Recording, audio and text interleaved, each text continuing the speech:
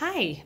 So we're going to talk about how to fit a helmet that you've received from the American Trauma Society Pennsylvania Division. So first thing, when you take the helmet out of the bag, there's going to be a few things inside of the helmet. Some extra pads in a bag. You can move those aside. This is going to be a visor as well as a little instruction sheet. You can kind of just lay all those out. And the first thing that you want to do is you want to open up the helmet as wide as you can by turning this turn dial. So I'm just twisting that and making it a really large space because I'll turn it tighter once I put it down on my head. The next thing you want to do is you want to get those helmets or those straps out of the way for when you do place it on your head. So I think it's easiest if you just move them right to the side so that they're out of the way. And then you're going to go ahead and place this helmet on your head. When you place it on the head, the first thing that you want to do is you want to make sure that it's nice and low and level. These helmets have a piece of black tape that runs along from the top of the helmet, and so you want to use that as your guide. That should be nice and low and level to the ground. If you're fitting it on yourself, look in the mirror and just check to see where it is. The next thing that you want to do is you want to make sure there's one strap in front of the ear and one behind with that buckle below the earlobe. We might work on adjusting that a little bit more in a moment, but just to know that the straps lay where they need to lay. Then you're going to turn to the back and you're going to start tightening that, and you'll hear it click. So what I'm doing is I'm tightening that down. It's click, click, clicking, and I'm getting a nice snug fit on my head for that helmet.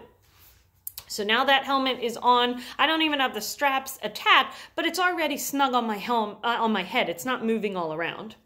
So then we want to look at these straps a little bit more closely. As I said, one in front of the ear, one behind. This buckle should be right below the earlobe. So you'll want to adjust those straps so that that buckle is below the earlobe. That just helps for you to get a nice good fit so that it's not going to move around, and then you can attach those straps under your chin to be adjusted correctly as well. So there we go. I have a buckle below my earlobe, both sides, and then I'm going to work on making sure that I have this strap adjusted.